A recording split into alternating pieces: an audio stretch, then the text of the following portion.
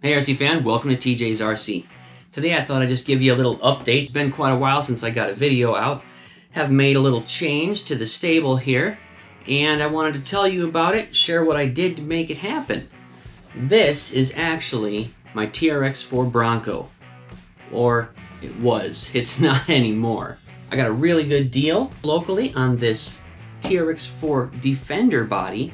This Defender is from the first time that Traxxas released the TRX4 Defender. So it had the wheel wells built into the body, and that presented a little bit of a challenge trying to get it to work with the Bronco chassis that had the wheel wells built into the chassis and not the body. That presented a challenge, as well as a couple other things. Let's zoom in over here to the body and take a look at what I had to change to turn the Bronco into this lovely Defender that we got on the bench now. The first thing that I did was remove those huge inner wheel wells that were attached to the body.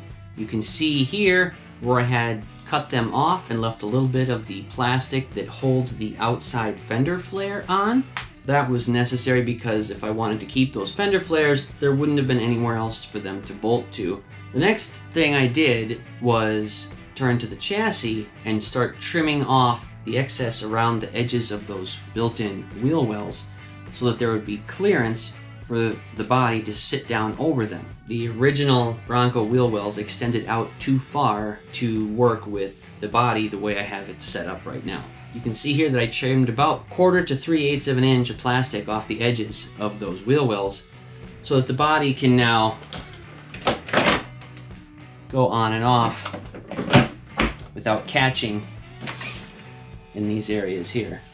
The next thing that I had to do was adjust where these body posts sit so they would line up with the existing holes in the body, because I didn't want to punch any new holes into the body. You can see here on the front that I swapped this piece around so that it sits forward just a little bit, and then on the back I moved the entire mount support forward about 1/2 an inch so that those holes would line up better. These extra wires here are for the lights on the body. I've got two separate ones because the light bar uses a different voltage than the lights on the body itself. I got 4.5 volts from the ESC powering the headlights and taillights, and then I've got 6 volts from my BEC powering the light bar. The 4.5 volts that powers the headlights wasn't enough voltage for the light bar to work.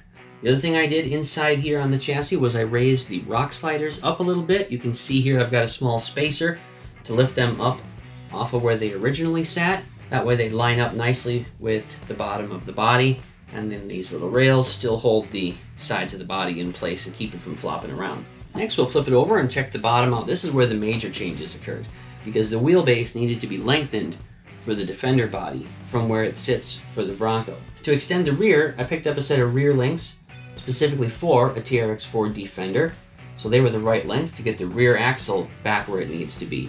To get the front axle forward where I wanted it, I took the links that were on the back, so the stock Bronco rear links, and I put those on the front. For the upper link on the front, I unscrewed the rod ends a little bit and put some washers in there to stretch it out just enough to get the geometry back where it needs to be. And after making those adjustments, things lined up pretty well. The last thing on the chassis that I did was I picked up a set of stock TRX4 Defender front and rear bumpers.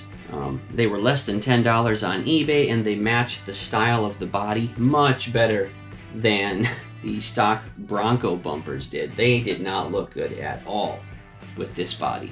And these bumpers look much, much better, much more appropriate for the body style.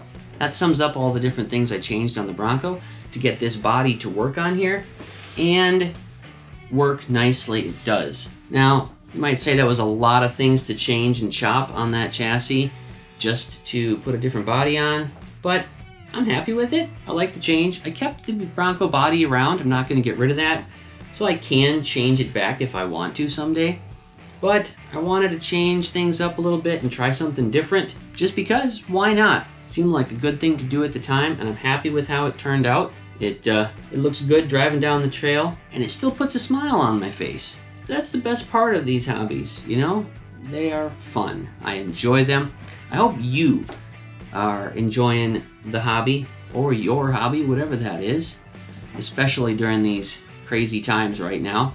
If you're getting out and enjoying the outdoors and getting some fresh air and some relaxation during this crazy time, tell us about it in the comments. I'd love to hear from you. If you like listening to me ramble here at the bench talking about this kind of stuff and you're not a subscriber yet, hit that subscribe button for me and smash the thumbs up if you're not sick of me talking yet.